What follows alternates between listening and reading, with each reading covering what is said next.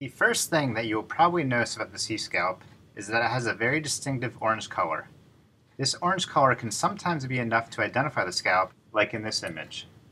However, sometimes due to a combination of depth and abundance of light, certain colors can be washed out, leaving an image that looks like it was only colored using blues and greens. We found that the images taken at night usually retain the orange color of the scallops, while the daytime images do not. However, this is not always the case, so make sure to keep a watchful eye. Lighting isn't the only cause for the scallops appearing the wrong color. Occasionally, the scallop can be covered within a thin layer of seafloor sediment, so its colorings will match the seafloor. Next, let's focus on the shape of the scallop. Similar to a clam that you would have seen in the supermarket, the scallop shell is made up of two halves called valves. This is where the term bivalve comes from. Notice that the scallop shell is not perfectly circular. The non-circular part of the shell occurs at the hinge, where the two valves are joined together.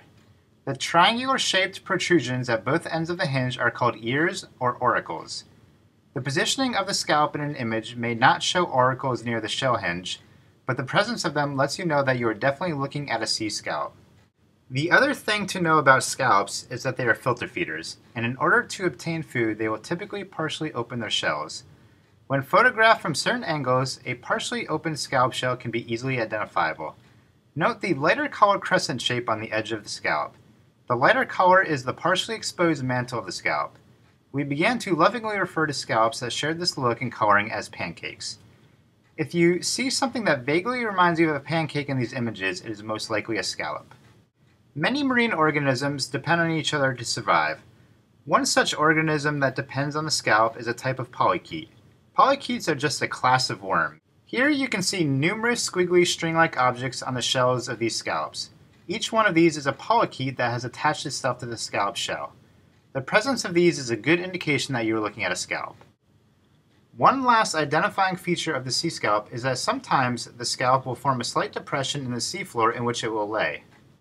These depressions are typically circular in shape, and you will find the scallop sitting in the center of it. The lack of a depression does not necessarily mean that you're looking at isn't a scallop, as not all scallops will have made one, but the presence of a depression is strong evidence that you're looking at a scallop.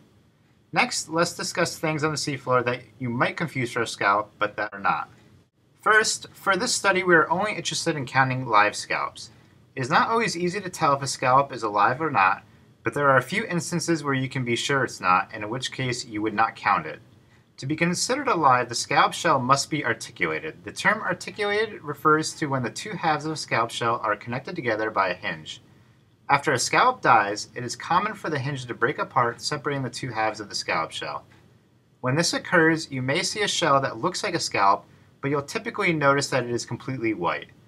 This is often because you are either looking at the inside surface of a singular valve, note how in this case the scallop shell looks like a bowl, or that the scallop has been dead long enough for the shell to completely lose its coloring.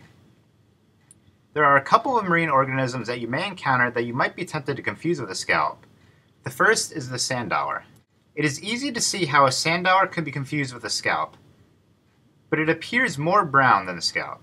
These images show two beds of sand dollars. Only very young scallop called recruits are ever this small. Also note that these sand dollars are perfectly circular, a feature which the scallop does not share. The sand dollar will also not make a personal depression in the seafloor like some scallops will. Lastly, it is not uncommon for sand dollars to occur in vast numbers, so if you think at first glance that an image has a large number of small scallops in it, make sure to take a very close look to be sure that they are not sand dollars. The other organism with a similar appearance to the scallop that you will encounter is the Atlantic surf clam. At first glance, one might be tempted to identify it as a sea scallop, but upon further investigation, you'll notice that the surf clam shell lacks the triangular protrusions of the sea scallop. Also note the shell as a whole has a very triangular shape, with the shell forming a point at the hinge. That about sums up the identification guide. So with that, let's quickly review what we've learned. Sea scallops are orange in color, but may not always show this coloring in the image. Scallops are almost circular in shape, except at the hinge where there are two triangular protrusions. Scallops may have an appearance similar to a pancake when they partially open their shell. The presence of polychaetes on the shell can be a helpful identifying feature. A scallop shell that is completely white or not articulated is not alive and should not be counted. Do not confuse a sand dollar or a surf clam for a sea scallop. As you begin your scalloping adventure, don't be afraid to take your time or to consult the help material on this website. With time and experience, you will soon be able to quickly identify sea scallops. We thank you again for your participation and contribution to this project. Good luck and happy scalloping!